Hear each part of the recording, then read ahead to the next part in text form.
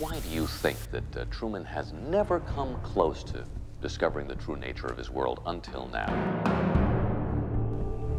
We accept the reality of the world with which we're presented. It's as simple as that. We will make America great again! When The Truman Show, directed by Peter Weir and written by Andrew Niccol, premiered in June 1998, it looked a piece of satirical science fiction. After all, who would believe a 24/7 live feed show starring an unaware protagonist, filmed by 5,000 hidden cameras in an entirely staged world? It's The Truman Show! The film quickly became sci-fi as prophecy, jump-starting television's now dominant genre, the oxymoronically titled reality TV. Though largely unscripted and touting spontaneous human interaction, And now reveal the Strictly Come Dancing champions. And now, reality TV trumps documentary through its blatant and increasing manipulation and artificiality.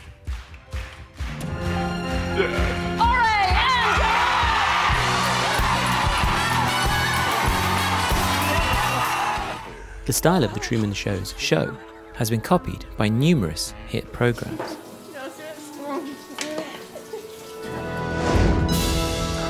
what a week it's been. I don't know about you, I was on pins and needles the entire time. It even helped to normalize tropes previously only seen in underground art or gallery installations, changing perceptions of what modern viewers will readily watch. I did not have relations with those Russians. More tellingly, Truman Burbank's stardom foreshadowed reality TV's turning of ordinary people into celebrities. Yes! Let's go! But where Truman's is a cult of unwitting personality, it also looked ahead to the phenomenon of using the famous, Cook it or off. Yes, sir. Push and pull you down. It sounded like 2 3-year-olds who've got flu trying to sing.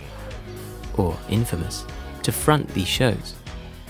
Truman is essentially famous for being someone rather than doing something. Mama! A quality that can now seem a reality TV prerequisite. If The Truman Show were to actually exist today, it's hard to see how its relatively benign, sedate appeal could survive. Reality TV constantly pushes for scandal and sensationalism. Cue the sun. In fact, it's only when the show's slick veneer cracks that it starts to resemble the modern genre's gladiatorial world. Yet arguably the Truman Show's greatest prescience is its depiction and growing suspicions of mass surveillance. In 2008, psychiatrists christened the condition of people believing they were living in a version of a TV show the Truman Show Syndrome, the perfect illness for the reality television generation. Do something! But this feeling extends beyond extreme psychosis. We know that we are under more scrutiny, more often, from more sides, both legal and illegal, than at any time in human history, and more exposed than ever to external influences. Yeah, but which people? The whole kingdom's Snow White. It's a chef's pal. The Truman Show's product placement advertising that doesn't interrupt its 24/7 broadcast has a parallel in the pop-up ads that have colonized our virtual worlds. There's even a shared bitter irony in these gatekeepers' hypocritical demands for their own confidentiality. We know how demanding your schedule is, and we all know how jealously you guard your privacy. Mr. Zuckerberg, would you be comfortable sharing with us the name of the hotel you stayed in last night?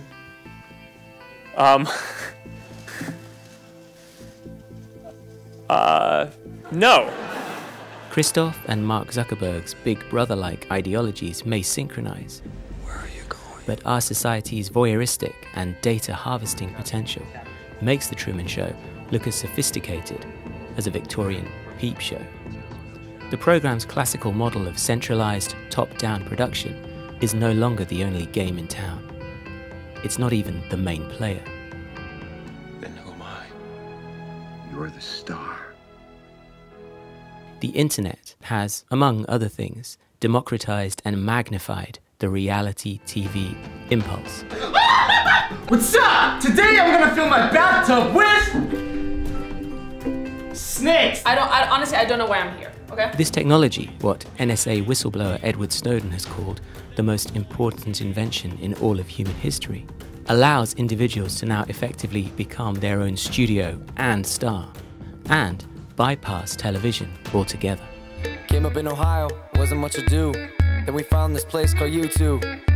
We made our dreams come true. Work hard and you can too. Reality TV and now internet stars are, in one respect, the opposite of Truman, entirely aware of and playing to the camera. But in another way, they embody the same dilemma at the heart of the film: the collapse of the distinction between public and private life, and the performative nature it instills. Well, for me, there is no difference between a private life and a public life. My life is the Truman Show. Truman and the movie's ultimate line of resistance is... Never had a camera in my head. But reality TV's cultural dominance, 10 years of my life on YouTube, allied to the internet's invasive profiling, all while, incidentally, we regularly choose to reveal highly personal information online, means that it scarcely matters anymore. We're vulnerable targets, complicit voyeurs, and yet we still have the unprecedented ability to create and project the idea of ourselves that we want to be seen, regardless of its truth. You're fired. I was wondering what you would say to President Obama. You're fired. Those savvy or ruthless enough to harness this can succeed beyond their wildest dreams and wield genuine socio-economic power. I, Donald John Trump. For in the 24/7 live feeds that surround us, how do we tell the mediated, constructed image from the original? My name's Donald Trump, and I'm the largest real estate developer in New York. And when you dig into the track record on any of these things, it turns out the emperor really has no clothes. What is fact and what is fake news? We had a massive field of people. You saw that. Packed. How big the crowds were at his inauguration. We've gone from the real to the surreal to the unreal. Do we switch off, or can we not afford to miss the show?